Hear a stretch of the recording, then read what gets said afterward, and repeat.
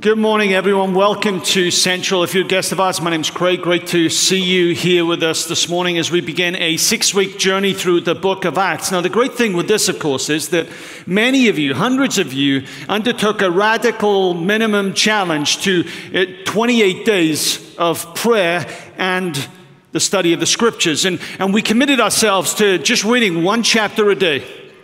And we intentionally put you through the book of Acts, knowing that we would be spending 6 weeks now in the book of Acts together. And so our prayer is that as we just open up the text, Steve and I, over the next 6 weeks, that you would be taken even deeper into the truth of the Word of God. Not that it would, you would read it and understand more, but that somehow the Spirit of God would start to kind of line you up in terms of your mission as a part of His body in the world. Now, to do that, we have got C6 groups that are starting today. And for those of you who want to just go a little bit deeper into the text, in the company of friends, you can still sign up for a C6 group at the information desk, or also signing up online. Now, I can tell you're all looking at these balloons.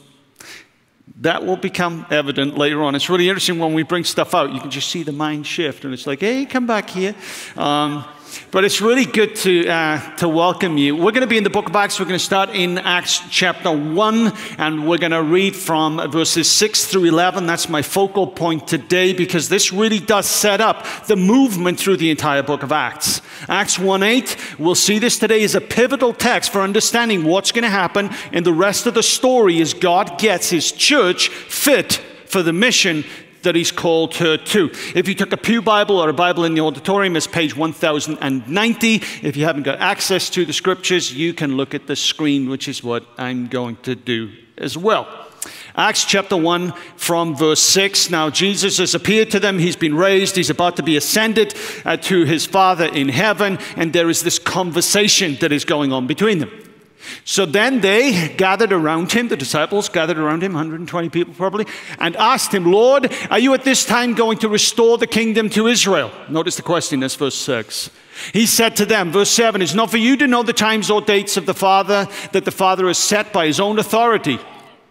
But you will receive power when the Holy Spirit comes on you, and you will be my witnesses in Jerusalem and in all Judea and Samaria and to the very ends of the earth. That's verse 8, pivotal text for the rest of the book.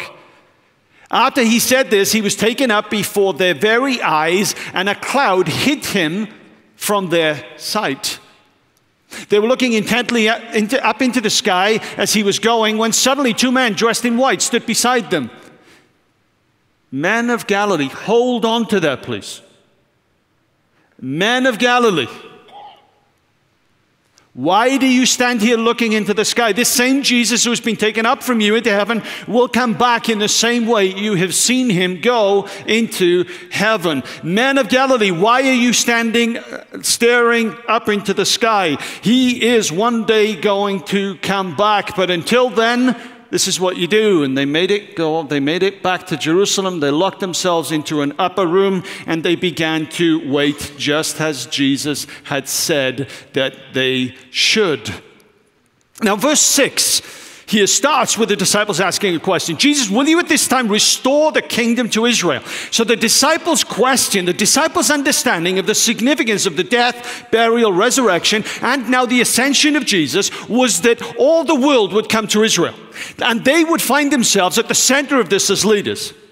Verse 7 functions to change their mind. Hey, wait a minute. It's not going to work like you think it's supposed to. Change your mind. The first task that Jesus has in getting His people ready for mission is to change their mind. They had an understanding about what God was going to do in the world, and Jesus says, hey, change your mind.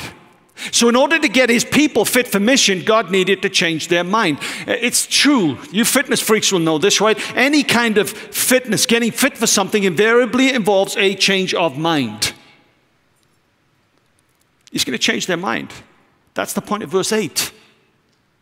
You will be my witnesses in Jerusalem, Judea, Samaria, and to the ends of the earth. What Jesus is saying here is, hey, listen, you know this idea about the kingdom being restricted to Israel? Well, guess what? The Spirit of God is going to be out outpoured, unleashed.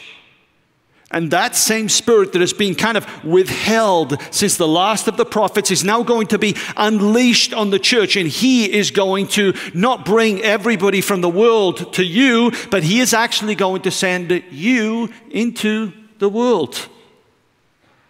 You've got it wrong. That's the point of verse 8.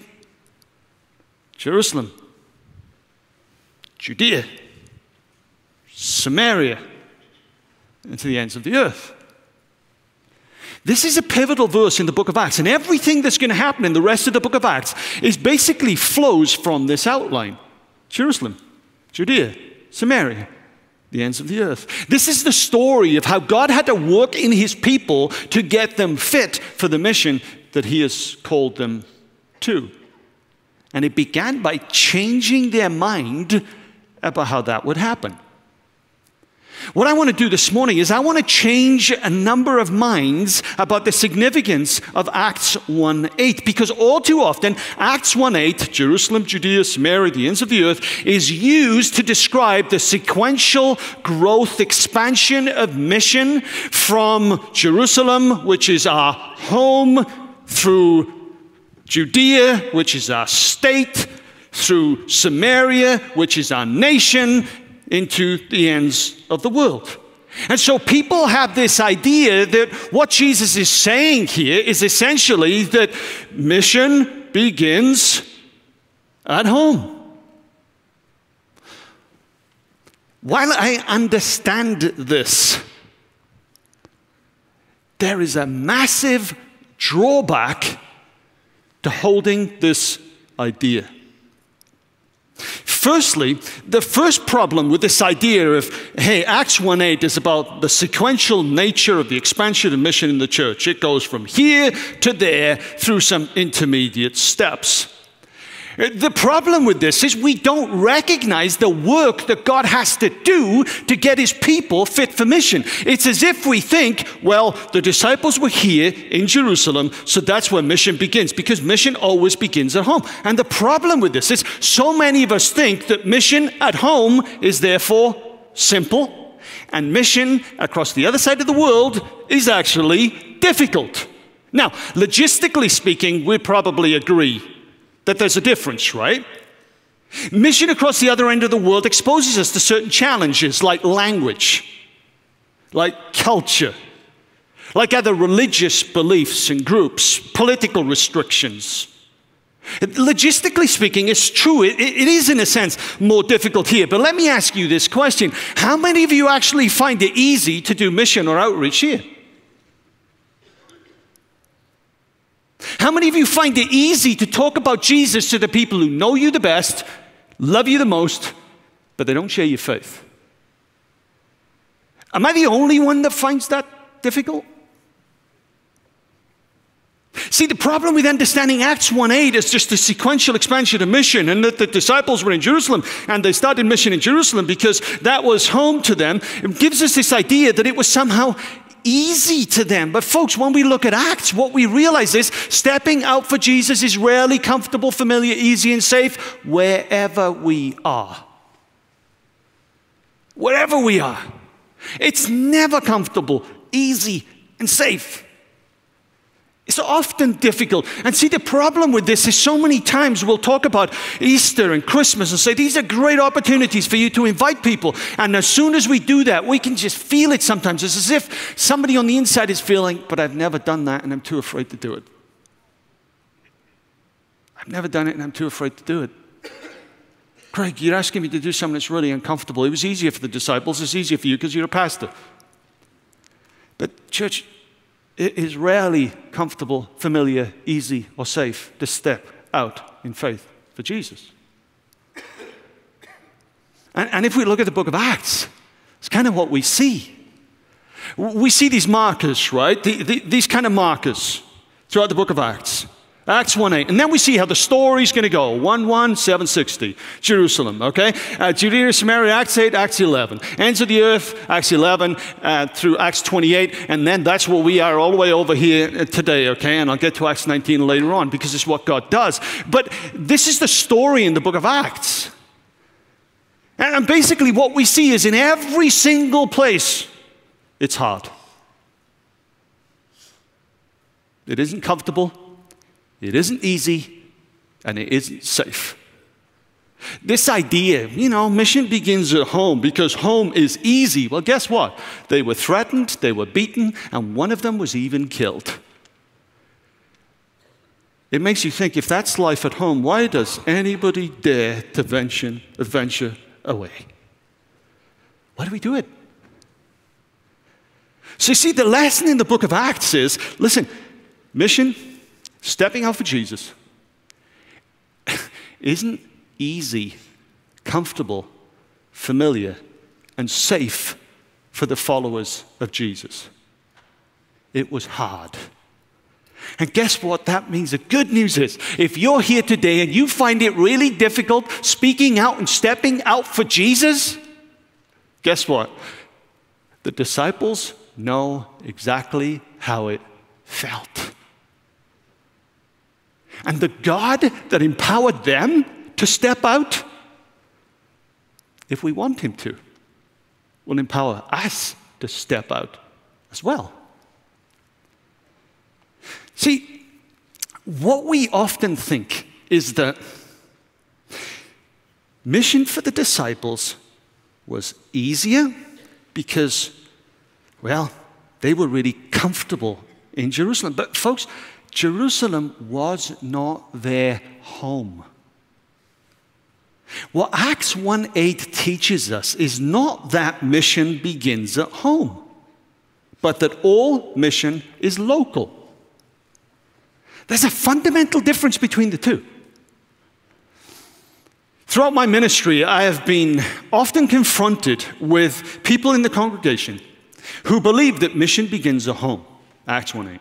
And they will invariably come to me and they will basically say, Pastor, we should not be investing money away until we've actually finished the work at home, because mission begins at home. Jerusalem, Judea, Samaria, and the ends of the earth. And it sounds great, doesn't it? But the only problem with that, I say, is that Jerusalem wasn't the disciples' home. Mission doesn't begin at home. Mission begins where God has placed his people. All mission is local.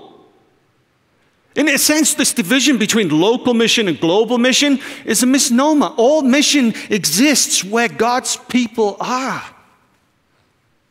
It's always local. See, if you look at the story of the disciples, Jerusalem wasn't their home because Jerusalem wasn't comfortable for them. The mission didn't start in Jerusalem because it was home, but because that's where God said it needed to begin. Men of what? Galilee.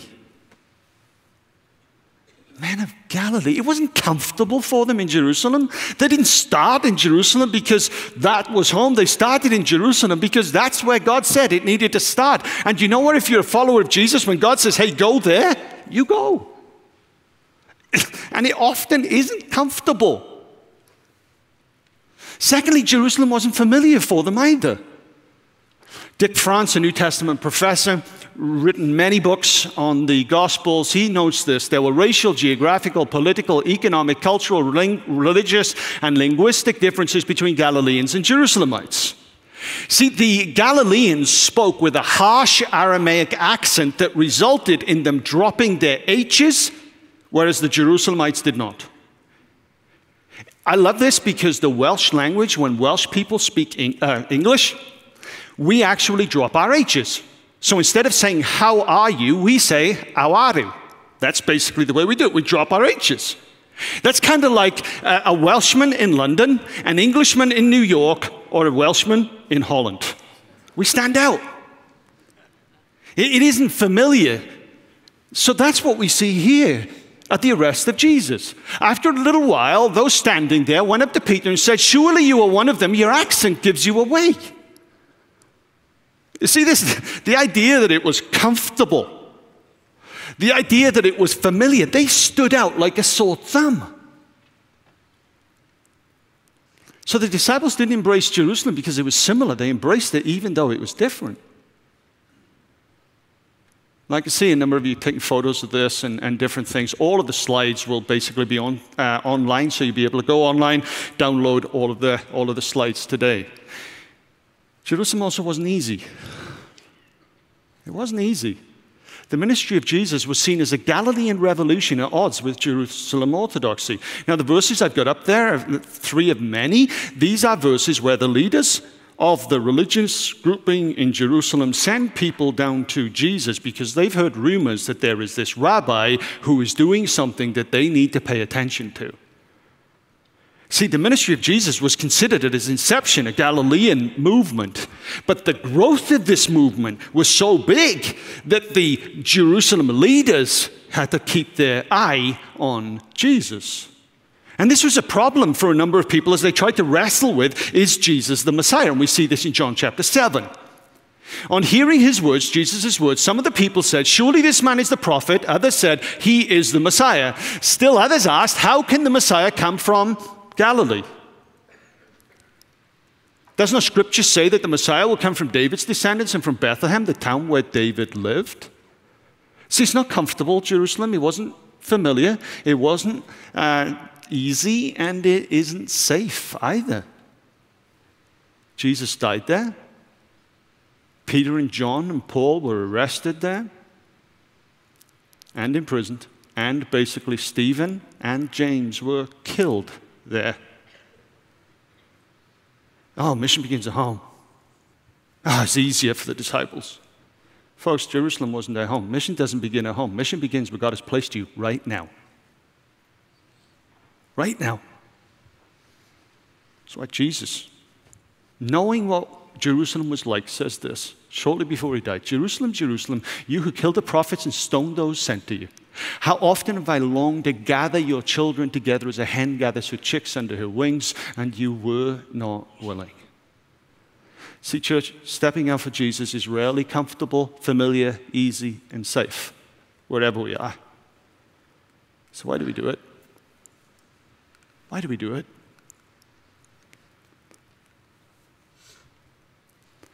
You know, when you read the book of Acts, the reason that they stepped out is very simple. God broke out. God broke through.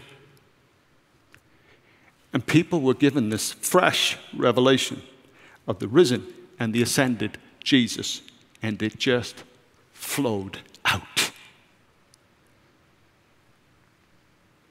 God got his church fit for mission by giving them a fresh revelation of heaven and the ascended Jesus.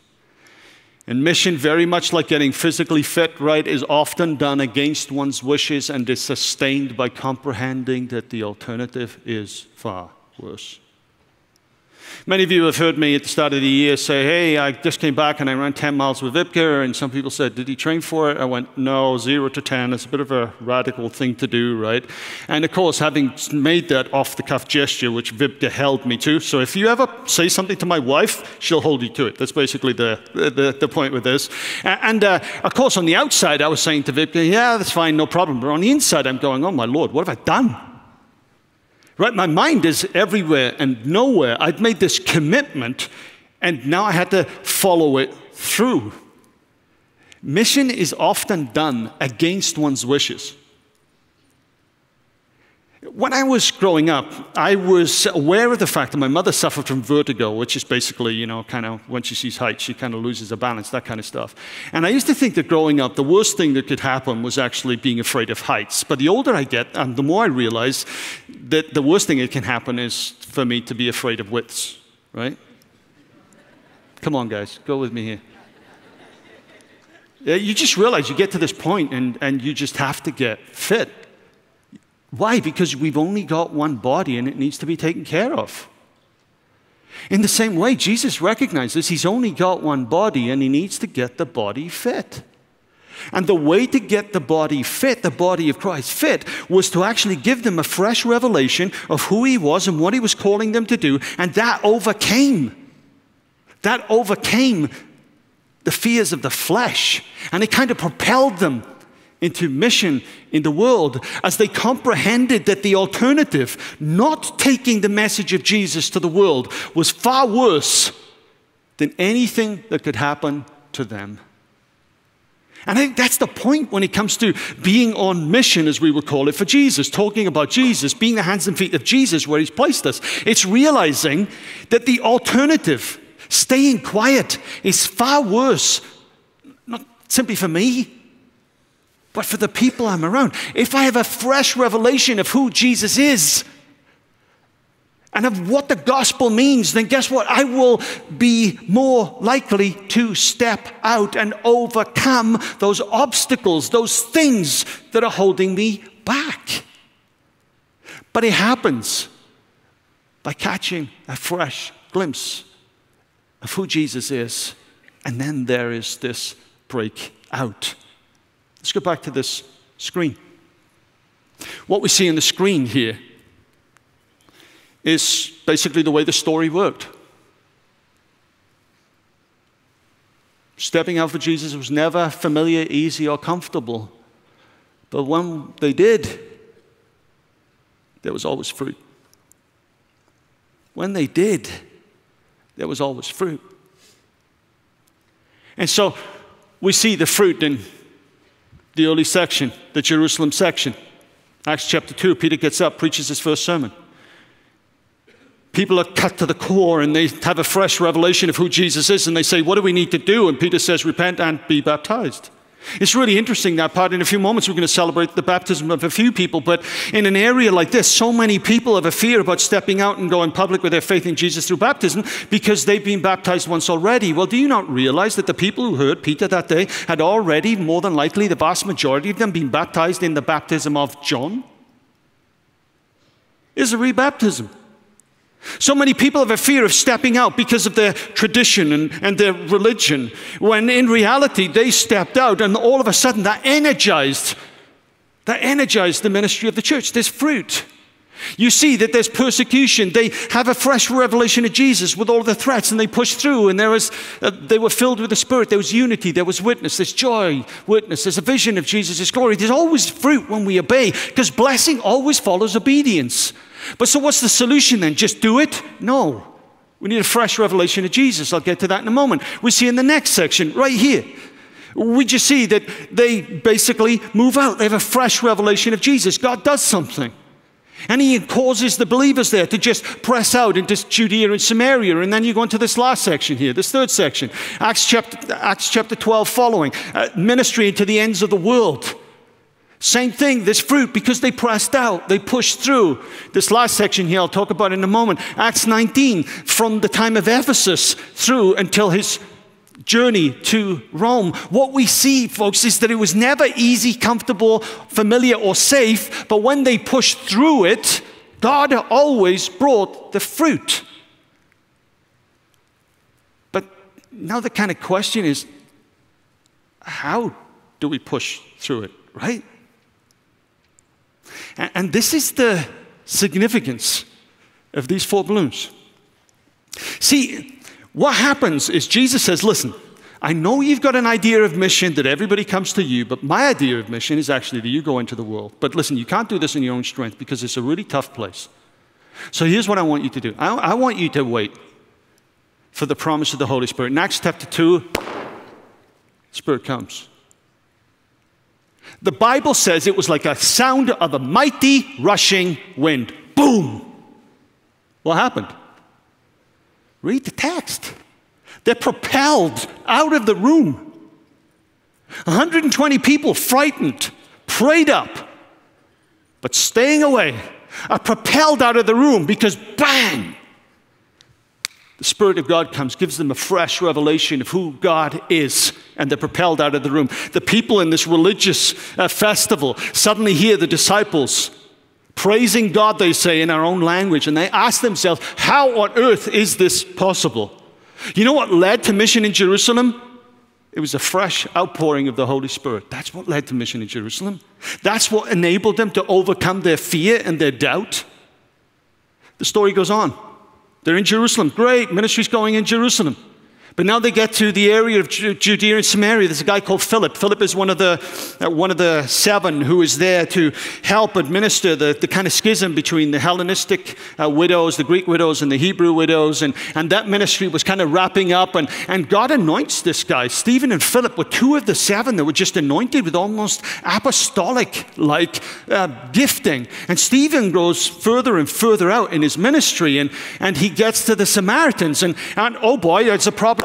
Bang! Spirit of God comes down on these Samaritans. The church are freaked out. In fact, they're so freaked out that the Samaritans have just received this same spirit that fell on us in the day of Acts, that they basically sent Peter up to Samaria, to the Judea-Samaria region, and say, Peter, go and investigate what's going on. And Peter gets there. He prays for someone. This same spirit falls on them. And they're like, okay, we don't get this. These kind of half-breeds have just been brought in, but this must be what God is doing. And we go, duh? He said it to you in Acts 1:8. But what happens then? Ministry, this is at the start of Acts 8, ministry in Judea and Samaria now breaks out. Why? Because people got a fresh revelation of who Jesus is. And that propelled ministry everywhere else. You want ministry, powerful ministry to happen where God has placed you? You know what you do? You don't just do it. You get on your knees and you say, Jesus, I need a fresh revelation of who you truly are. Because when you've got a fresh revelation of who Jesus is, you're willing to step up because the alternative is so much worse. But now they get it, right? Jerusalem, Judea, Samaria. No, they don't. And so Peter finds himself in Joppa, a place called Joppa. And as he's in Joppa, he has this vision. And this vision is of a sheet, of a blanket with all of these animals coming down. They're unclean. And God speaks to Peter and says, Peter, here's what I want you to do. I want you to take these animals and eat it. And Peter says, I'm not going to do that. I'm a Jew. That's not kosher. And God looks at him and says, how dare you say that what I've made is unclean? And with that, knock at the door. Some Gentiles who've, through a revelation of Jesus, sought out Peter. And Peter now journeys from Joppa up to Caesarea Philippi. And there he prays and... Now this one needed a lot of explanation because these were not even half-breeds. These were way out there. So Peter, this is Acts chapter 10. Peter now has to go back to Jerusalem and explain this one. But guess what happens? Ministry happens. The church is propelled because they just see God breaking through, God breaking out. Because people have had a fresh revelation of who Jesus is. It inspires everyone else. And there's mission, there's ministry. Now what's interesting with these two, and what's interesting with all of these, is that when you look at the book of Acts, you realize that God works in incredible ways at strategically significant places. This week I'm going to go to a part of the world where it's very difficult to be a follower of Jesus and share the gospel. But someone who leads that ministry in that land actually came to faith in Jesus Christ by God coming to them in the form of a vision and saying, you want to know who I am? I'll tell you who I am. Go to the house that I will show you. Is this not Acts chapter 10 or what? Now this person is actually leading the indigenous movement of the church in that place. Caesarea Philippi was strategically important. Do you know why? Paul would later at the end of the Acts stand before the political leaders and share his faith in Jesus right there in that spot. It was from that spot that he would journey to Rome, the center of the world. Some people have said the book of Acts should really be called From Jerusalem to the Center of the World. It's as if God is pouring out his spirit right there and saying, church, you know what? I'm propelling you. I'm with you. Get a fresh revelation of me. And then every obstacle that you will ever encounter will fade as you realize that the alternative, staying where you are, not stepping out, not pushing on, is so much worse than any punishment or pain that will await you. And then we get to Acts 19. Had to be one.